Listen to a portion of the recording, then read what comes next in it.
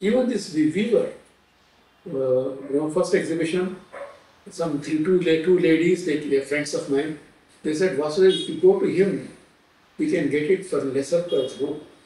I said, most welcome to me, do whatever you want. So he came to me about 2 months later. They said, sir, some two ladies had come and they asked me. I said, I won't do because whatever I want, Vasudev sir gives me, that's it. My understanding with him is that he should not reproduce me. My work should be only one. That's it. That much of strength he had to say that. And these ladies already know, they can do what to do.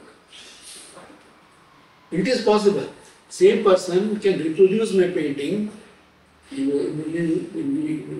the tapestry, they can sell. But he won't do it. That was the understanding we have. Whatever he wants, I paint. I don't even ask him to reduce anywhere.